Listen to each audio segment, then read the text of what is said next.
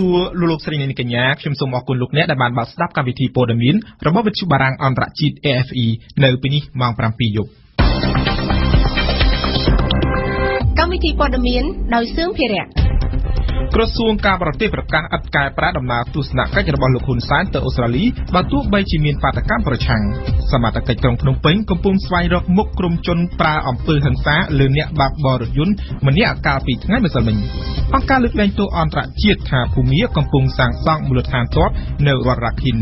បារាំងបញ្ជូននាវាចម្បាំងមួយគ្រឿងទៅហ្វីលីពីនដើម្បីពង្រឹងវត្តមាននៅសមុទ្រប៉ាស៊ីហ្វិកអង្គការសហប្រជាជាតិថាកុមារីរងគ្រោះកាន់តែខ្លាំងឡើងដោយសារចំនួននៅប្រទេសសេរី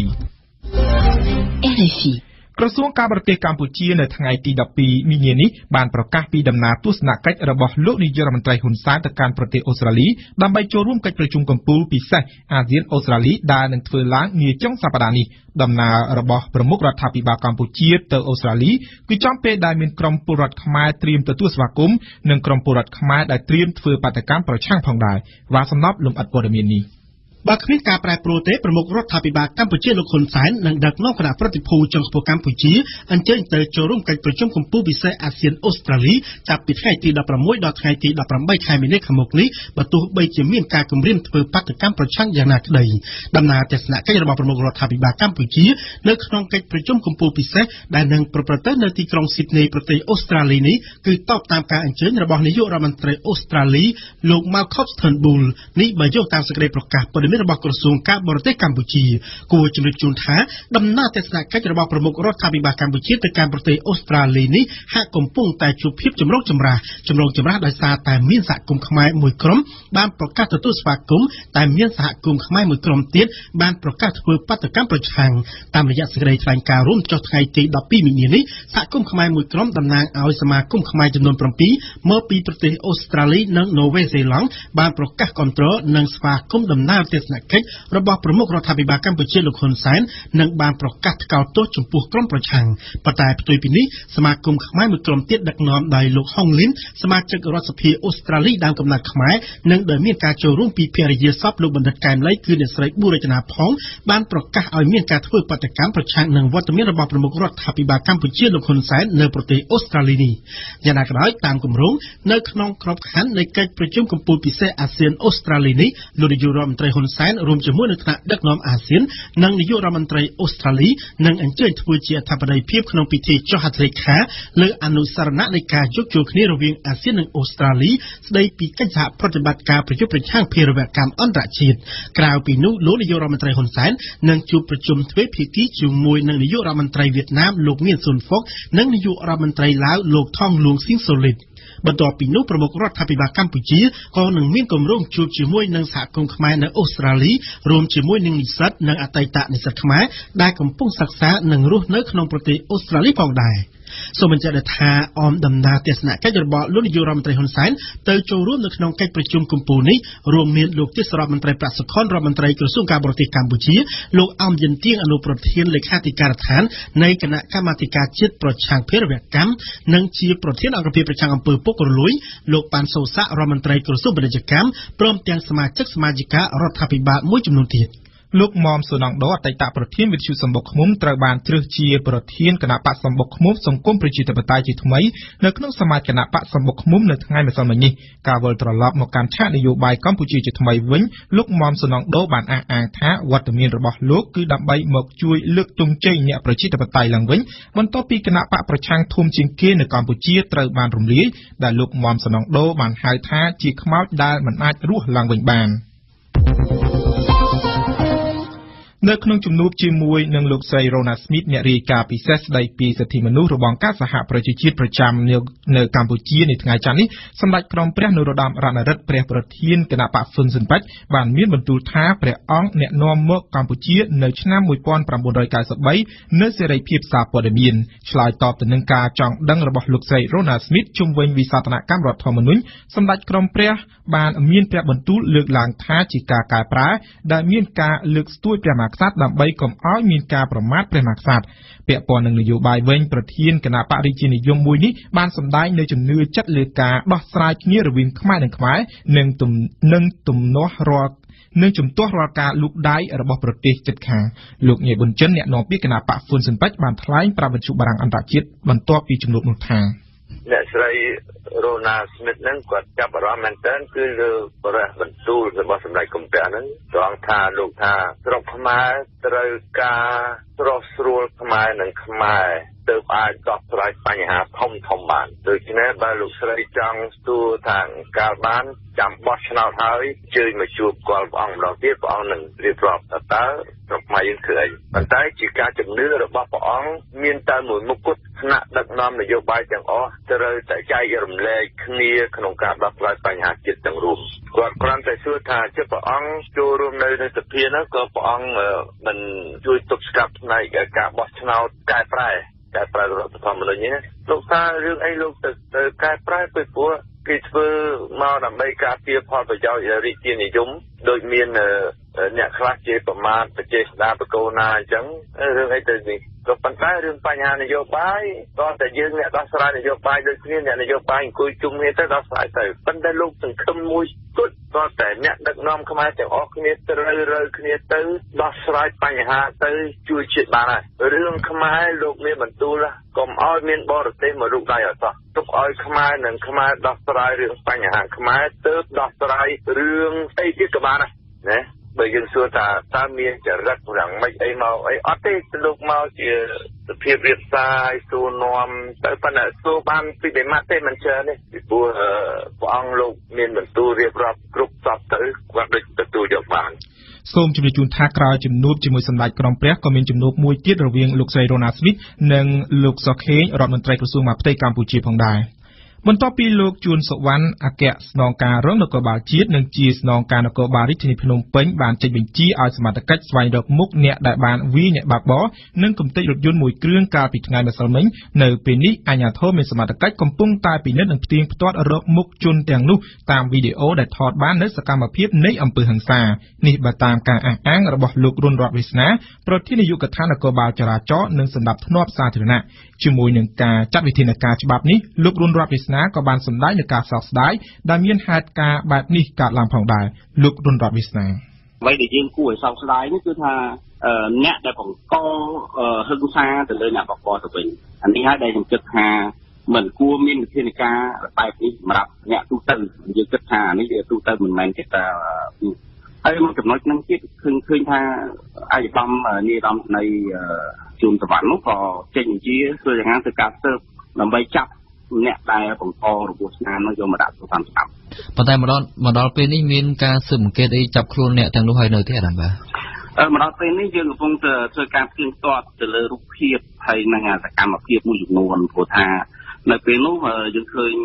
មានគ្នាច្រើនអញ្ចឹងសមាជិកត្រូវការផ្ទៀងទីពេលវេលាដើម្បីផ្ទៀងផ្ទាត់រូបភាពហើយកម្លាំងពលរដ្ឋចរាចរណ៍រាជធានីភ្នំពេញហ្នឹងក៏ធ្វើការផ្ទៀងផ្ទាត់ទៅលើរូបភាពមួយចំនួនហើយខ្ញុំគិតថានេះគួរប្រើវិធានការច្បាប់មិនអាចអនុញ្ញាតឲ្យគាត់ធ្វើអញ្ចឹងបានតទៅទៀតទេបើមិនអញ្ចឹងទេវាបញ្ហាទៅខាងមុខទៀតសម្រាប់អ្នកបើកបររទេទៀតដែលបង្កបញ្ហាគ្រោះថ្នាក់ចរាចរណ៍ហើយគាត់ទៅបង្ករឿងឬបង្ករបួសស្នាមឬអាចថាចេតនាអាក្រក់ណាមួយទៅលើអ្នកបើកបរហ្នឹងអញ្ចឹងហើយយើងត្រូវមានវិធានការច្បាប់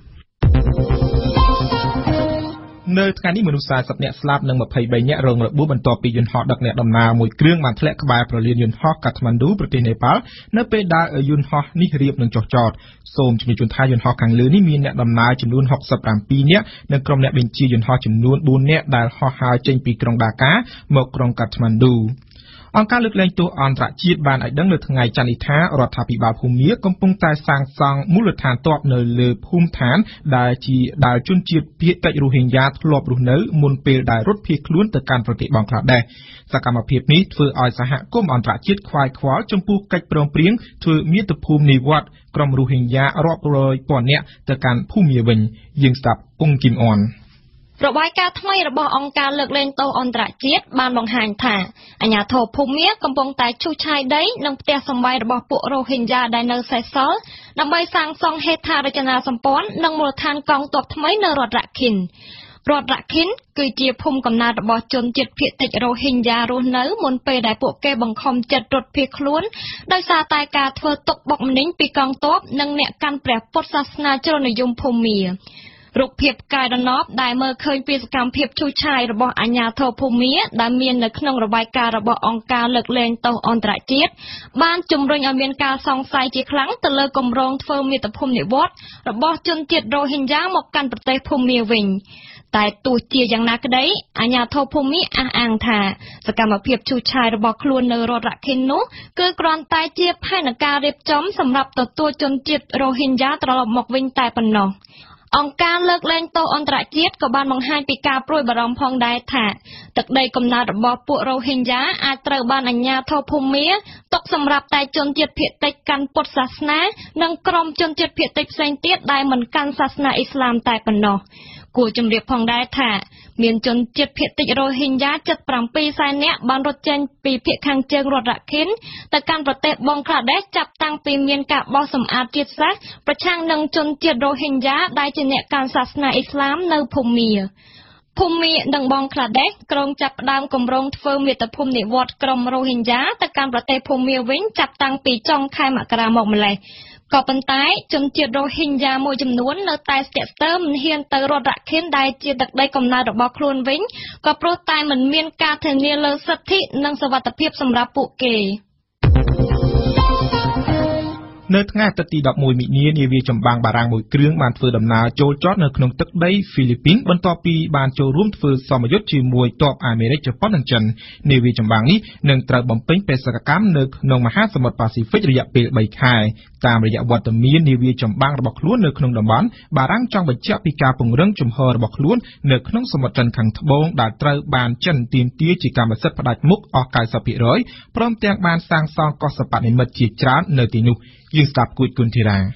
សម្រាប់ប្រទេសបារាំងវត្តមាននាវាចម្បាំងរបស់ខ្លួននៅក្នុងទឹកដីហ្វីលីពីនពេលនេះជាសក្ខីកម្មមួយដែលបញ្ជាក់ពីការរំកិលរកគ្នាកាន់តែជិតរវាងទីក្រុងប៉ារីនិងទីក្រុងម៉ានីលការរំកិលចិត្តគ្នា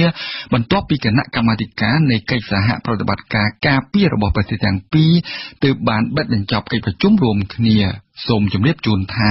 បារាំងជាប្រទេសអឺរ៉ុបតែមួយគត់ដែលមានវត្តមានកម្លាំងយោធាជាអចិន្ត្រៃយ៍នៅក្នុងតំបន់អាស៊ីប៉ាស៊ីហ្វិកតាមលោកឯកអគ្គរដ្ឋទូតបារាំងប្រចាំប្រទេសហ្វីលីពីននីកូឡាហ្គាឡេ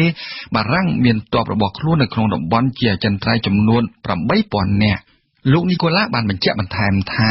តួនាទីរបស់ទាហានបារាំងនៅក្នុងតំបន់គឺការពារសន្តិសុខនិងសុវត្ថិភាពទឹកដីបារាំង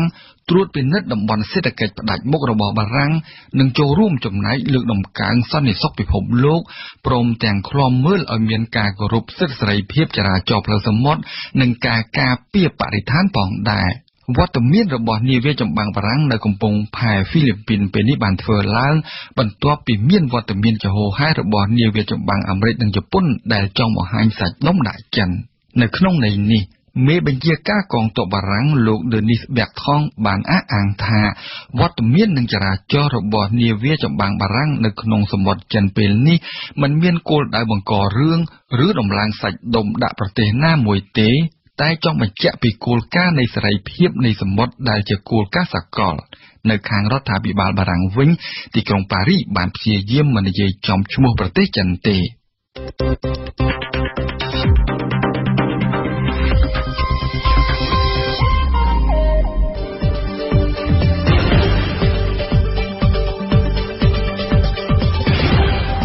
វិទ្យុបារាំងអន្តរជាតិ RFI 92 MHz នៅភ្នំពេញនិងសៀមរាប 94.5 MHz នៅបាត់ដំបងកំពង់ចាមនិងក្រុងព្រះសីហនុលោកអ្នកស្ដាប់ជាទីមេត្រីជាបន្តលោកអ្នកនេះនឹងបានស្ដាប់ដំបូងគឺជានីតិភ្ញៀវប្រចាំថ្ងៃរបស់វ៉ាសំឡប់បន្ទាប់មកគឺជានីតិព្រឹត្តិការណ៍អន្តរជាតិប្រចាំថ្ងៃរបស់ជាងបុប្ផាក្រោយមកទៀតគឺជានីតិបទយោការបស់អឹងប៊ុំថនចុងបញ្ចប់នៃកម្មវិធីព័ត៌មានរបស់យើងគឺជានីតិភូមិសាស្ត្រនយោបាយរបស់ហ្សង់ហ្វ្រង់ស៊ួតាំងភ្ញៀវប្រចាំថ្ងៃភ្ញៀវប្រចាំថ្ងៃរបស់វិទ្យុបារាំងអន្តរជាតិនៅរាត្រីនេះគឺលោកហាក់ស៊ីលីមជាសមាជិកគណៈកម្មការប្រតិបត្តិនៃសមាគមសាលាត្រាជូជាសមាគមអព្យាក្រឹតមួយដែលត្រូវបានបង្កើតឡើងដើម្បីអភិវឌ្ឍវិស័យច្បាប់នៅកម្ពុជាឆ្លើយតបនឹងសំណួររបស់វិទ្យុបារាំងអន្តរជាតិ RFI ទាក់ទងនឹងព្រឹត្តិការណ៍កាលពីថ្ងៃទី11មិនិនាដែលមហាជនបានវាយដំទៅលើអ្នកបើកបររថយន្តម្នាក់ស្ទើរស្លាប់ស្ទើររស់ដោយសារករណីគ្រោះថ្នាក់ចរាចរណ៍នៅទីក្រុងភ្នំពេញនោះលោកហាក់ស៊ីលីមបានលើកឡើងថា ថាដល់ពេលហើយដែលតុលាការចាត់វិធានការច្បាប់លើតុលាការមហាជនបើតាមអ្នកច្បាប់រូបនេះមហាជនដែលនាំគ្នាទៅវាយដំលើជនសង្ស័យនៅតាមទីសាធារណៈនឹងត្រូវប្រឈមទោសព្រហ្មទណ្ឌដែលអាចជាប់ពន្ធនាគាររយៈពេល5ឆ្នាំខាងក្រោមនេះគឺជាបទសម្ភាសន៍រវាងវ៉ាសំណប់ជាមួយលោកហាក់ស៊ីលីមលោកហាក់ស៊ីលីមខ្ញុំសូមជម្រាបសួរបាទ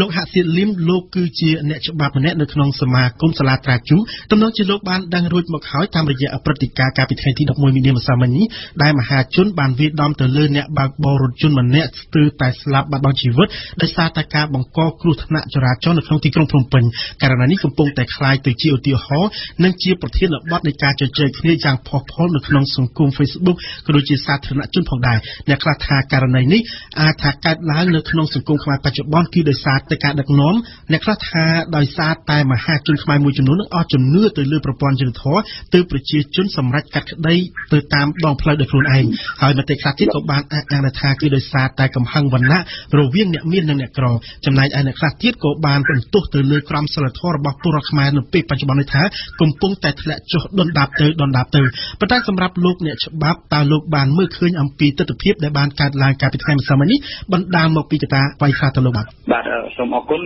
ចំពោះកិច្ចការដែលយើងបានឃើញថាមានការផ្សព្វផ្សាយយ៉ាងផុសផុលអំពីហេតុការណ៍គ្រោះថ្នាក់ចរាចរណ៍ហើយជនល្មើសគាត់បានមិនកិច្ចពីការទទួលខុសត្រូវហើយគាត់បានបើករថកិច្ចបណ្ដាលឲ្យបង្កជាគ្រោះថ្នាក់ជាបន្តបន្ទាប់ហើយក៏ធ្វើឲ្យមានមហាជនបាន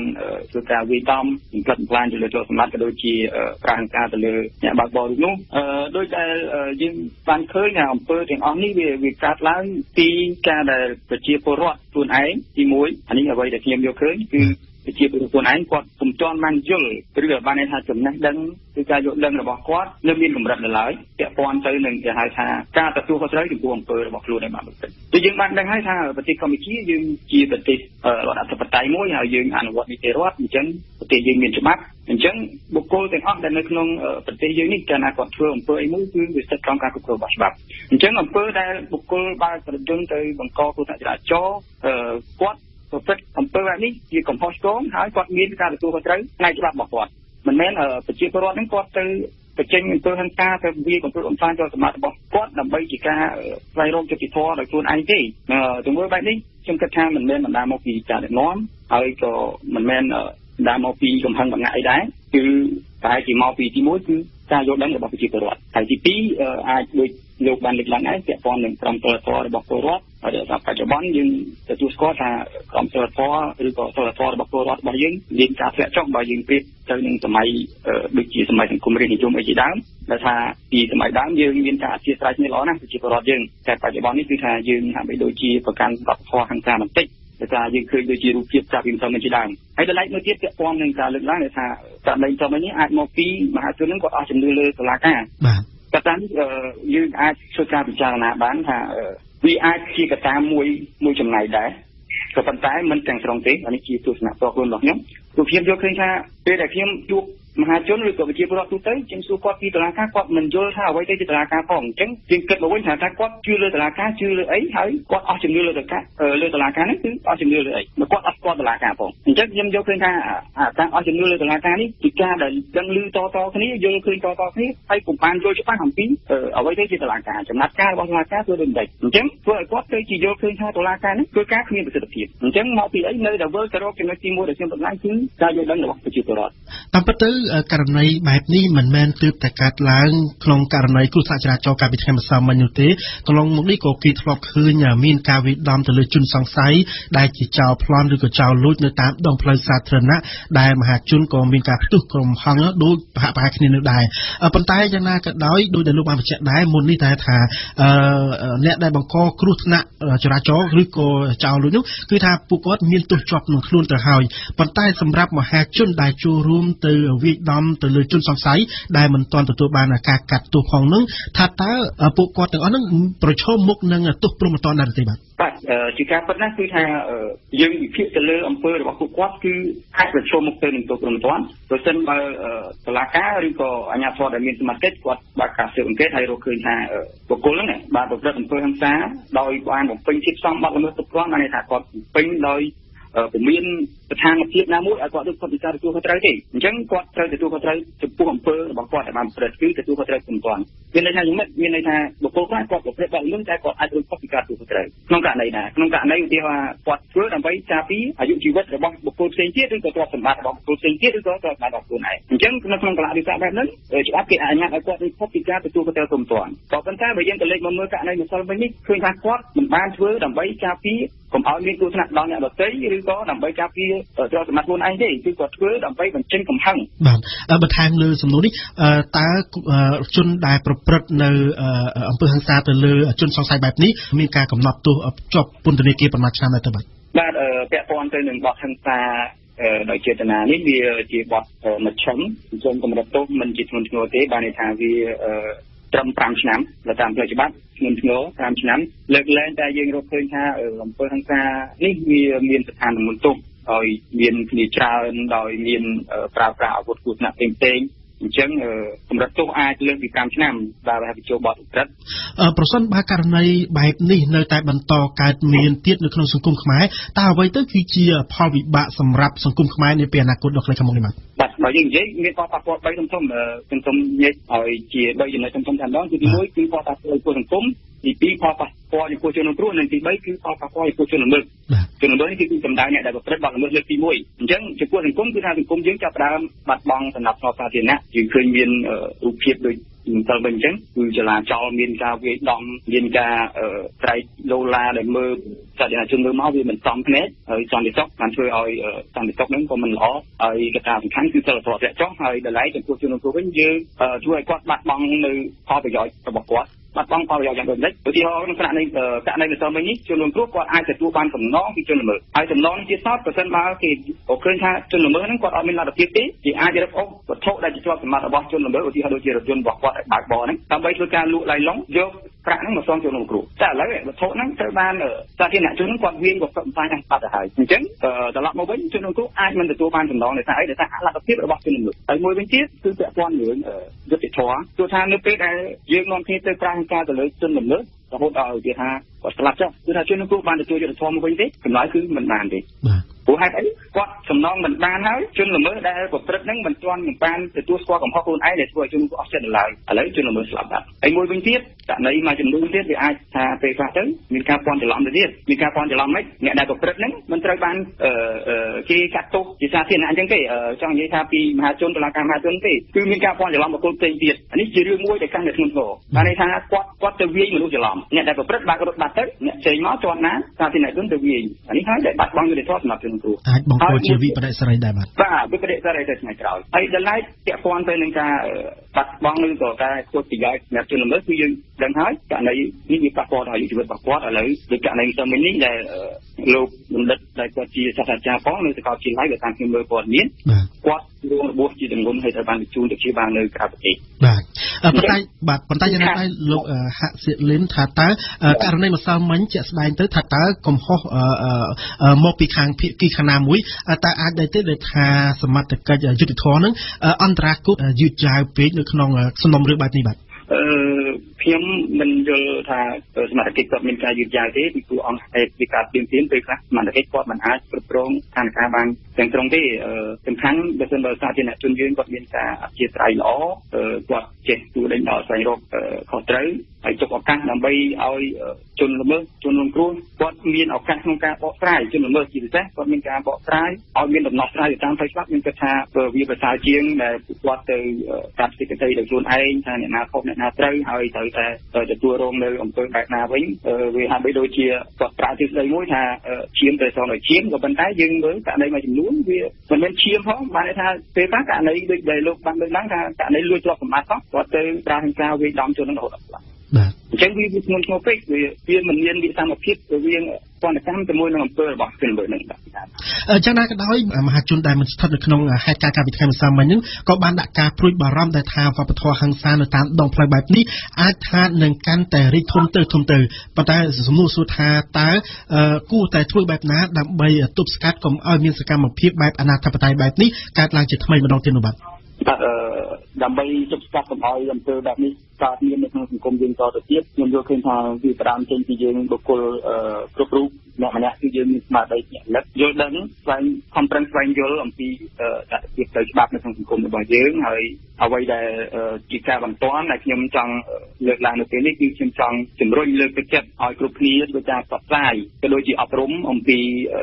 វិធីឬក៏យន្តការដើម្បីដោះស្រាយបញ្ហានៅពេលដែលមានបទល្មើសកើតមានឡើងហើយតើយើងជាសាធារណជនយើងគួរតែចូលរួមយ៉ាងដូចម្តេចមិនមែនចូលរួមកាត់សេចក្តីក្នុងនាមតុលាការមហាជនទេគឺតាមច្បាប់សាធារណជនទាំងអស់មានសិទ្ធិក្នុងការចាប់ខ្លួនបុគ្គលដែលបានប្រព្រឹត្តខុសហើយបញ្ជូនទៅឲ្យសមត្ថកិច្ចដែលជាអ្នកមានសមត្ថកិច្ចក្នុងការដោះស្រាយទៅតាមផ្លូវច្បាប់ជាអ្នកចាត់ចែងឬក៏មានចំណាត់ការអញ្ចឹង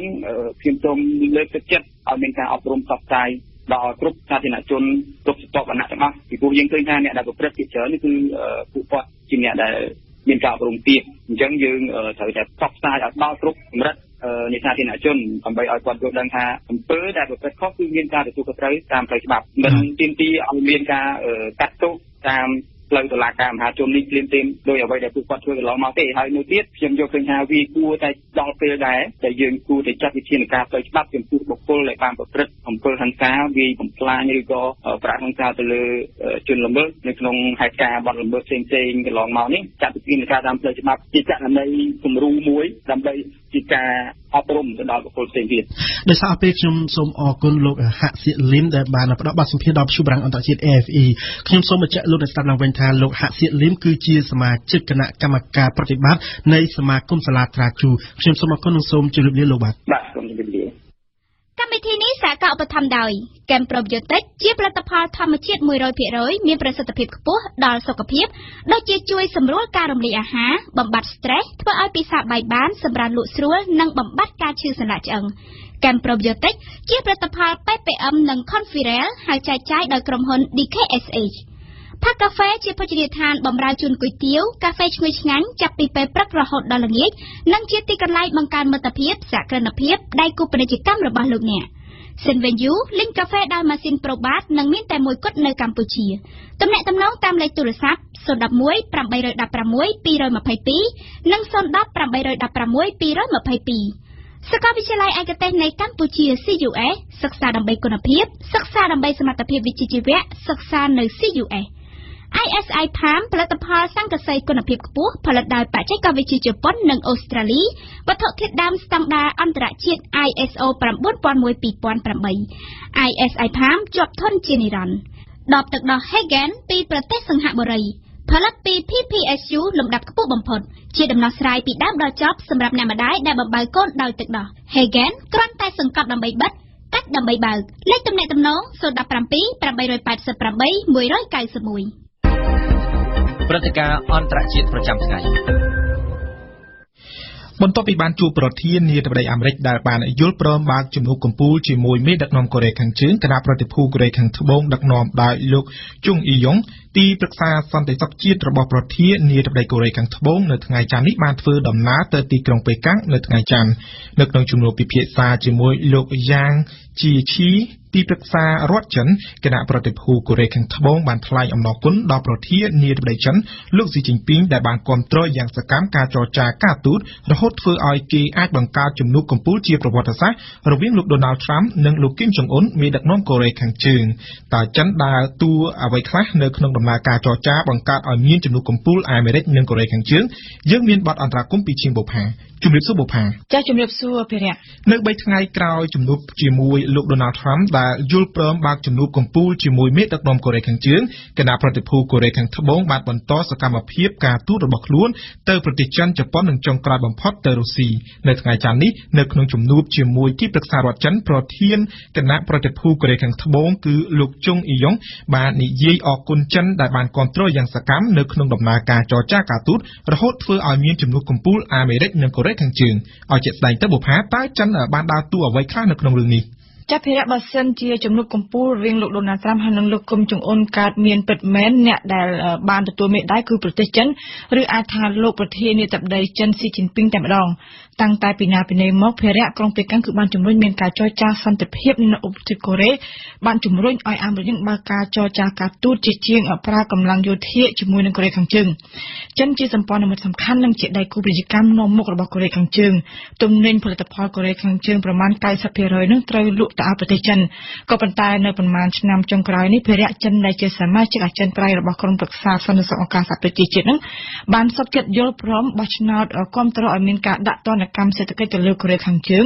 នៅក្នុងគោលដៅដាក់សម្ពាធទៅលើប្រទេសជិតខាងរបស់ខ្លួននឹងឲ្យលះបង់ចោលមហិច្ឆតាផលិតអាវុធនុយក្លេអ៊ែរហើយនិងមីស៊ីលជាទូទៅគឺថាចិនបានចូលរួមជាមួយនឹងអាមេរិកហើយនិងប្រទេសសមាជិករបស់ក្រុមប្រឹក្សាសន្តិសុខដើម្បីបោះឆ្នោតដាក់ទណ្ឌកម្មលើកូរ៉េខាងជើងនៅក្រៅពេលដែលប្រទេសនេះបាញ់សាសលបងគ្រាប់បាញ់នុយក្លេអ៊ែរម្ដង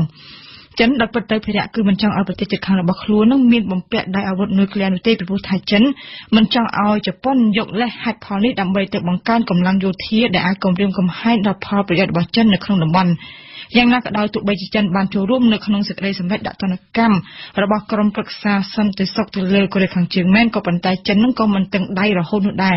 ចិននេះឯងដែលការពិភាក្សាថ្មីនេះបានយកជើងរាទឹកដើម្បីកុំឲ្យក្រុមប្រឹក្សាសន្តិសុខនោះដាក់ទណ្ឌកម្មទៅលើក្រុមហ៊ុនហើយនឹងនាវាដឹកទំនិញចេញចូលទៅកូរ៉េខាងជើងទៅតាមការទាមទារចង់បានរបស់អាមេរិកគោលបំណងរបស់ចិនភារៈគឺដាក់ទណ្ឌកម្មដើម្បីត្រឹមតែដាក់សម្ពាធឲ្យកូរ៉េខាងជើងនោះសុខចិត្តត្រឡប់ចូលតុចរចាក៏ប៉ុន្តែមិនរហូតដល់ច្របាច់កធ្វើឲ្យរបបកុម្មុយនីសព្យុងយ៉ាង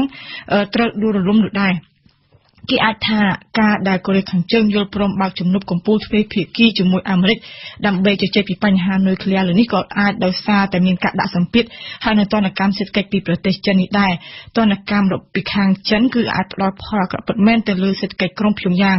តាមទិន្នន័យរបស់អគ្គនាយកដ្ឋានទំនិញរបស់ចិនគឺថាការដោះដូរពាណិជ្ជកម្មចិននិងកូរ៉េខាងជើងនោះបានធ្លាក់ចុះមកនៅត្រឹមតែ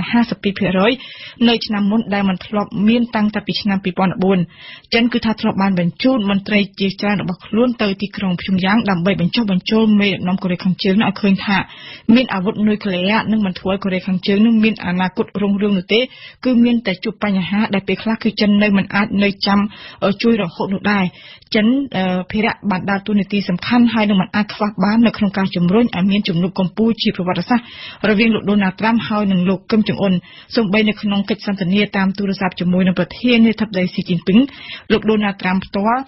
ដែលបានទាមទារឲ្យចិនចូលរួមដាក់សម្ពាធខ្លាំងទៅលើកូរ៉េខាងជើងនោះបានទទួលស្គាល់ថាលោកស៊ីជីនពីងនេះគឺធ្វើត្រូវណាស់ដែលបានទន្ទិញចង់ឲ្យអាមេរិកនឹងហើយនឹងកូរ៉េខាងជើងនោះដោះស្រាយបញ្ហានុយក្លេអ៊ែរតាមរយៈការចរចាភារៈបើសិនចិនដើរតួនាទីសំខាន់ប៉ុន្តែហេតុអ្វីបានជាចិនបែរទៅជាអវត្តមាននិងទុកឲ្យកូរ៉េខាងត្បូងចេញមុខមាត់ដើរតួសកម្មខ្លាំងនៅក្នុងដំណើរការជំរុញឲ្យមានជំនួបកម្ពុជាអាមេរិកនិងកូរ៉េខាងជើងលើកនេះទៅវិញបុប្ផាចាស់ភារៈឆ្ងល់នេះពិតជាត្រឹមត្រូវណាស់ពីព្រោះថាដំណឹងដែលថាលោកដូណាល់ត្រាំយល់ព្រមបើកជំនួបកម្ពុជាជាមួយនឹងលោកគឹមចុងអ៊ុនគឺបានចេញពីមាត់របស់គណៈប្រតិភូកូរ៉េខាងត្បូងក៏ប៉ុន្តែមិនមែនចេញមកពីមាត់ខាងរបស់ភាគីចិនដែលលោកដូណាល់ត្រាំចាត់ទុកជាអ្នកដើរតួនាទីសំខាន់និងមានឥទ្ធិពលខ្លាំងទៅលើកូរ៉េខាងជើងនោះទេលោកដូណាល់ត្រាំបានសម្រេចចិត្តភ្លាមៗនៅពេលដែលគណៈប្រតិភូកូរ៉េខាងត្បូងនាំពាក្យពីលោកគឹមចុងអ៊ុនថាចង់ជួបទ្វេភាគីជាមួយនឹងអាមេរិកដើម្បីនិយាយអំពីការលះបង់ចោលអាវុធនុយក្លេអ៊ែរកូរ៉េខាងជើងតាមកាសែតអាមេរិកលោកដូណាល់ត្រាំនេះថាបានសម្រេចចិត្តតែម្នាក់ឯងនៅក្នុងការបោះជំនួបកម្ពុជាជាមួយនឹងលោកគឹមចុងអ៊ុនគឺមិនបានពិគ្រោះយោបល់អ្វីច្រើនជាមួយនឹងមន្ត្រីរដ្ឋបាលរបស់លោកនោះទេមន្ត្រីរបស់អាមេរិកមិនទាំងដឹងពីចេតនារបស់លោកដូណាល់ត្រាំចុះទម្រាំចិនវិញដែលលោកដូណាល់ត្រាំចាត់ទុកជាគូប្រជែងនោះគឺថារឹតតែអត់ទៅទៀតទោះបីជាចិនបានចូលរួមច្រើនដូចជាការដាក់សម្ពាធទៅលើកូរ៉េខាងជើងមែនគឺក៏ប៉ុន្តែចិនភារៈភ្ញាក់ផ្អើលខ្លាំងណាស់ដែរដែលលើថាលោកដូណាល់ត្រាំនឹងបានទទួលយល់ព្រមជួបមេដឹកនាំកូរ៉េខាងជើងដែលលោកដូណាល់ត្រាំរហូតមកធ្លាប់តែជេរប្រមាថថាជាបុរសមីស៊ីលនៅឯខាងភាគីកូរ៉េខាងជើងនោះវិញភារៈទោះជាចិនជាសម្ព័ន្ធមិត្តរបស់ក្រុងព្យុងយ៉ាងមែនក៏ប៉ុន្តែកូរ៉េខាងជើងគឺថ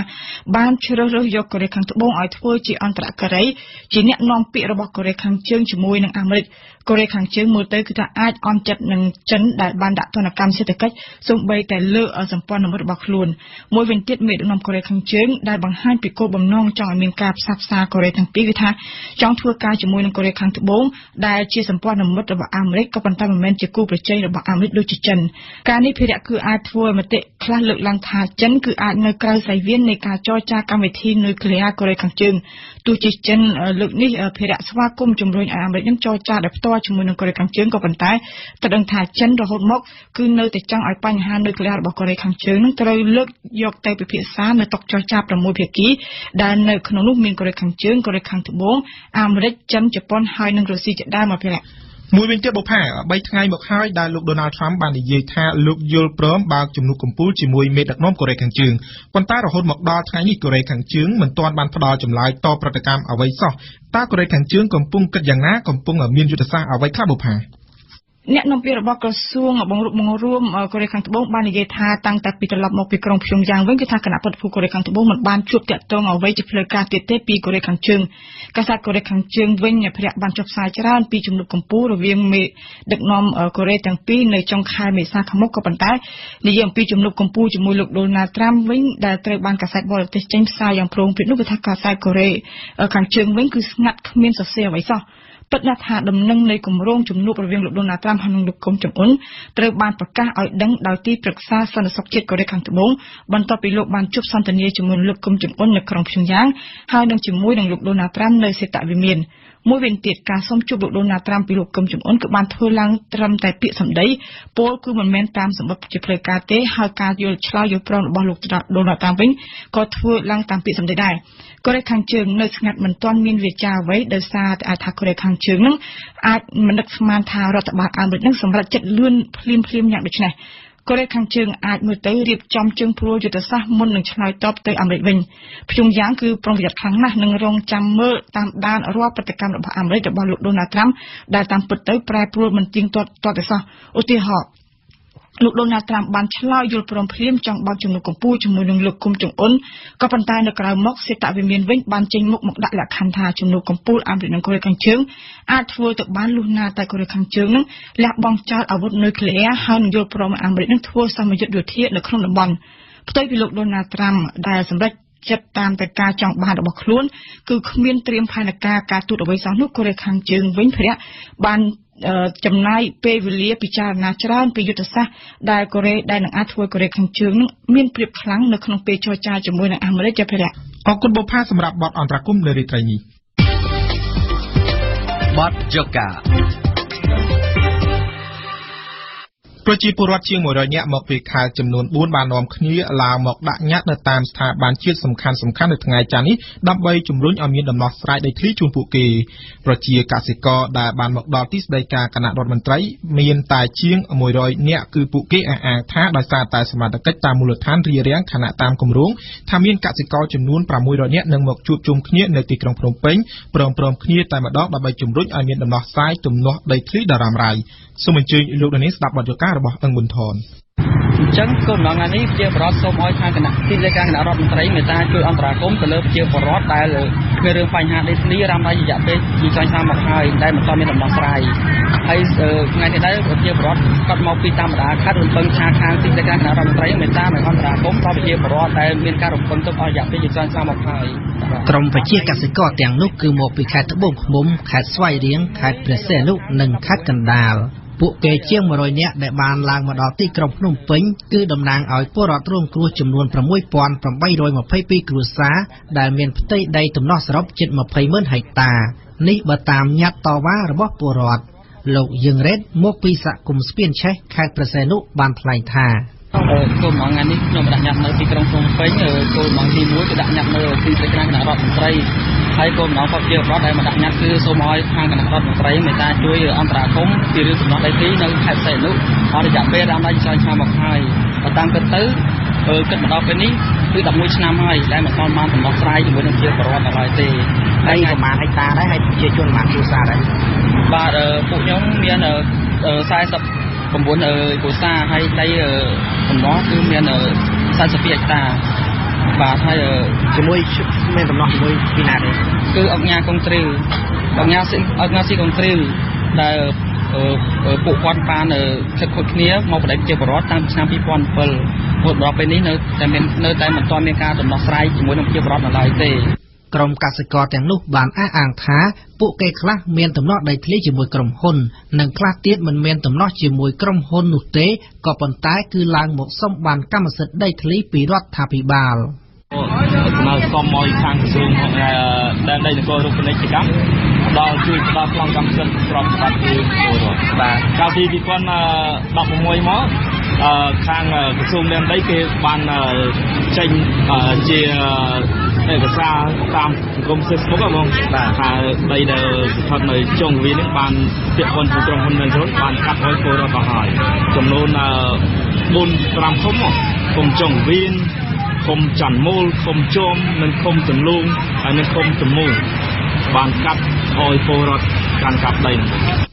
យុវជនម្នាក់នេះគឺមកពីខេត្តត្បូងឃ្មុំយុវជនកំស្រស់បន្តទៀតថាពួកគេចំនួន 600 គ្រួសារត្រូវការបានកម្មសិទ្ធិដីធ្លីទៅតាមអ្វីដែលរដ្ឋាភិបាលបានសន្យានាពេលកន្លងមកអញ្ចឹងឲ្យដែលពលរដ្ឋមកថ្ងៃនេះគឺមកដើម្បីដាក់ពាក្យស្នើសុំខាងរាជរដ្ឋាភិបាលក៏ដូចជាក្រសួងដែនដីនគររូបពាណិជ្ជកម្មដើម្បីឲ្យគាត់ចេញពិតប្រាកដថាដីនឹងពាក់ព័ន្ធយ៉ាងម៉េចឬក៏ឲ្យផ្ដល់ប្លង់កម្មសិទ្ធិឬក៏ឲ្យឬក៏មិនឲ្យបានគ្រួសារដែរដីនៅពាក់ព័ន្ធនោះ600 គ្រួសារ6ជាងបាទការកាប់ពីឆ្នាំណាមកដែរការកាប់តាំងពី2007 2008រហូតដល់2004ក៏មានដែរបងស្វាយចន្ទទីឡើងផ្លេអស់ហើយខ្លះទៅ2010 2011អញ្ចឹងទៅណាវាតាមការកាប់តាមដូចថាវាមានអ្នកលក់គេដែលគេទិញថ្មីវាការកាប់ថ្មីអ្នកដែលគេឆ្កាមុនដល់នោះគេយូរហើយប៉ុន្តែដល់ពេលគ្នាគាត់កាត់លក់អីដោយសារតែជាពាក្យលុយធនាគារនិយាយចំចំណែកឯប្រជាកសិករមកពីខេត្តស្វាយរៀងឯនោះវិញបាននិយាយដែរថាពួកគេត្រូវបានសមត្ថកិច្ចរារាំងរថយន្តមិនឲ្យដឹកឡើងមកកាន់ទីក្រុងភ្នំពេញនោះទេក៏ប៉ុន្តែពួកគេមួយចំនួនបានរត់កាត់វាលស្រែដើម្បីបញ្ជៀសការរារាំងរបស់សមត្ថកិច្ចទៅបានមកដល់ទីក្រុងភ្នំពេញព្រោះខ្ញុំដាក់ច្រើនលើច្រើនតាហើយលោកដូចវ៉ាន់តងគាត់សន្យាថាឲ្យសំណងហើយព្រមព្រៀងឲ្យសំណងពួកខ្ញុំហើយដល់ពេលខ្ញុំទៅដល់ខេត្តហើយគាត់គេខេត្តនឹងគេថាហួសហើយហួសតែកំណត់របស់គេហើយគេឲ្យមកនឹងវិញមកជួបដូចវ៉ាន់តោវិញឥឡូវពួកខ្ញុំមកជួបដូចវ៉ាន់តោវិញបែរជាប៉ូលីសដើរយាមពួកខ្ញុំមានឲ្យចេញរួចទេពួកគាត់ឡានអស់2ឡានគាត់នៅណានៅពេញគាត់នៅស្វាយរៀងត្មងនៅទីតាំងនៅភូមិជែកនឹងមកហើយនោះហើយឥឡូវនៅយាមដើរពេញនោះជិះម៉ូតូទៅមកហើយដល់ហើយពួកខ្ញុំលួចរត់ឡើងមកកាត់ដើរកាត់តាមវាលកាត់ត្រោកកាត់ឡានពួកគ្នាមកភូមិកិច្ចឡានឲ្យឡានជិះឡានមកទៅទេពួកខ្ញុំដើរកាត់ស្ត្រីរូបនេះបានអះអាងទៀតថាកសិករជាង100 គ្រួសារបានតវ៉ាជំទាស់នឹងការជីកអាងស្តុកទឹកដែលប៉ះពាល់ទៅដល់ដីកសិករជាង100 គ្រួសារដោយមិនទាន់មានផ្ដោតសំណងធ្វើជាអាងស្តុកទឹកចោលមិនឆ្ងល់ទេដែរមានបានផលប្រយោជន៍អីដល់ប្រជាពលរដ្ឋអីមកបន្តិចផងពេលប្រជាពលរដ្ឋធ្វើស្រែប្រាំងធ្វើអីបានរហូតទឹកវត្តចោលទៅក្រោមមករហូតទៅក្រោមមកទៅស្វាយធំមកដល់ពេលពួកប្រជាពលរដ្ឋមិនទាន់បានធ្វើតែដេញស្រូវប្រាំងនោះវាធ្វើស្រូវស្រែក្នុងអាដេញដីហ្នឹងតបទឹកនឹងឲ្យលិចស្រូវនឹងវត្តចោលមកដោយឡែកប្រជាប្រដ្ឋមកពីស្រុកកណ្ដាលស្ទឹងខេត្តកណ្ដាលនៅជិតទីក្រុងភ្នំពេញឯនេះវិញក៏បាននាំគ្នាឡើងមកតវ៉ាដែរដោយអះអាងថាដោយសារតែអាជ្ញាធរមូលដ្ឋានបានយកដីរួមរបស់សហគមន៍ទៅលក់ឲ្យក្រុមហ៊ុនដីរួមក្រុមហ្នឹងអត់ទាន់បានលក់បានដូរអីទេតែឥឡូវហ្នឹងគេថាប្រធានភូមិហ្នឹងជាអ្នកឈរលក់ហើយប្រជាពលរដ្ឋខ្ញុំហ្នឹង72 គ្រួសារមិនទាន់បានលក់ដីរួមក្រុមក្នុងមួយក្រុម2 ទៅ 10 គ្រួសារទាំងអស់វា6ក្រុមអូនមិនទៅលក់រួមគ្នាវិញដីរដ្ឋដីអត់ទាន់បានលក់ក្រុមចែកដីចែកក្រុមហើយប្រធានភូមិយកទៅលក់ដីជារបស់រួមប៉ុណ្ណាចាដីជារបស់រួមក្រុមប្រជាពលរដ្ឋលក់ទេចាលក់មិនឲ្យលក់ដីប្រភេទដីអីវិញបាទប្រភេទដីបឹងយើង92ពីត្រឹម92ដល់93ដីហ្នឹងដល់មកប្រយោជន៍អីដីព្រៃលោកគ្រូកាលពីមុនមកប្រជាពលរដ្ឋយើងបានធ្វើចាហើយដល់ពេលខានធ្វើប្រធានភូមិហ្នឹងយកទៅលក់ស្ត្រីអ្នកតវ៉ាម្នាក់នេះក្នុងចំណោមអ្នកតវ៉ាជាច្រើនទៀតបានបញ្ជាក់ថាដីហ្នឹងអត់ធ្វើអីទាំងអស់ពីមុនមកធ្វើប្រាំងរួមចាដល់ប្រជាពលរដ្ឋហ្នឹងគេអត់បានធ្វើគេខ្លះទៅធ្វើរោងចក្រខ្លះទៅធ្វើនេះធ្វើនោះអត់មានកាលណាវាធ្វើស្រូវវានេះពេកវាអត់បានផលអីដល់ហើយគេធ្វើការរោងចក្រគេយកលុយដោះស្រាយសិនបានទាន់ជីវភាពដល់អត់ធ្វើអាញាធរយកដីហ្នឹងលុយចាអាញាធរយកដីហ្នឹងលុយយកបើសិនជាគេលុយឲ្យគេចាយសំណងឲ្យកសិករអត់មានឥឡូវអត់ផងប្រសិនបើគេឲ្យព្រមដែរអត់ទេបើសិនជាគេឲ្យខ្ញុំអត់ព្រមព្រោះគាត់លក់ឲ្យខ្ញុំប្រជាពលរដ្ឋខ្ញុំទាំងអស់គ្នាសុខចិត្តយកដី បងណោះដោះស្រាយបានជាពលរដ្ឋខ្ញុំសុខចិត្តយកដីលក់រួមតាមក្រុម យ៉ាងណាក៏ដោយបន្ទាប់ពីមានការជួបជុំគ្នានៅខាងក្រោយរបងទីស្តីការគណៈរដ្ឋមន្ត្រីផ្លូវកម្ពុជាក្រោមមន្ត្រីរដ្ឋាភិបាលនៃទីស្តីការគណៈរដ្ឋមន្ត្រីបានចេញមកទទួលញត្តិពីអ្នកភូមិទាំងនោះហើយមន្ត្រីរូបនោះក៏បានសន្យាថានឹងបញ្ជូនញត្តិរបស់ពលរដ្ឋទៅថ្នាក់រដ្ឋមន្ត្រីដើម្បីសិក្សាជាមុនសិនមុននឹងផ្ដល់ដំណោះស្រាយជូនបន្ទាប់ពីបានដាក់ញត្តិនៅទីស្តីការគណៈរដ្ឋមន្ត្រីពលរដ្ឋជាង100នាក់នោះបាននាំគ្នាដើរដោយថ្មើរជើងពីទីស្តីការគណៈរដ្ឋមន្ត្រីទៅកាន់ក្រសួងដែនដីនគររូបនីយកម្មនិងសំណង់ដែលមានចម្ងាយប្រហែលជិត10គីឡូម៉ែត្រគោលបំណងពួកគេគឺដាក់ញត្តិនៅក្នុងន័យទាមទារឲ្យរដ្ឋាភិបាលពន្យាការដោះស្រាយដីធ្លី